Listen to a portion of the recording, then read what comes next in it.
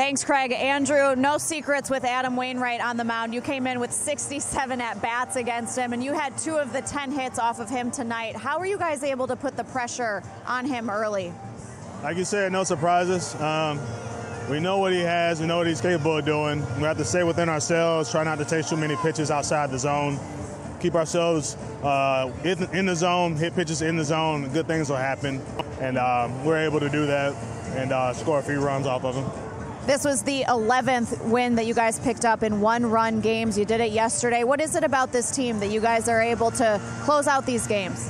I mean, it's the MO of this pitching staff. I mean, you know, we're scoring just enough runs, and they shut it down. They do a tremendous job. They've done that in years past, continue to do that.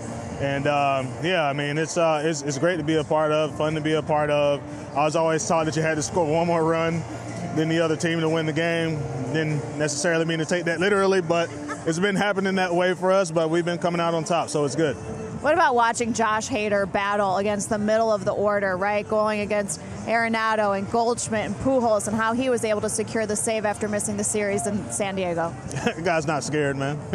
We know that. He goes out there, he trusts his stuff, gets the job done. So even with taking the time off that he did, for, you know, personal reasons, and he was able to come back, get right in the middle of it, and just did it like he never left. So it's, we're happy to have him back, and yeah, it was fun to watch. Thanks, Andrew, for the time. Andrew McCutchen with 2 hits and an RBI, helping the Brewers take Game 1 here tonight.